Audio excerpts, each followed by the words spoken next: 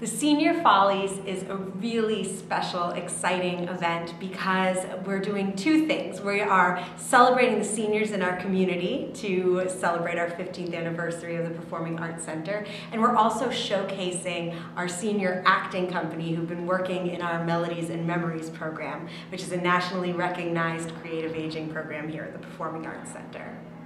I think that seniors enjoy getting involved in this because they really are in the prime of their creative age.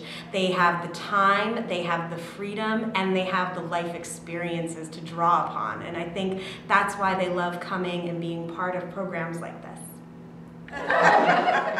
We always have so much fun with them. All the holiday dinners and New Year's Eve and the 4th of July.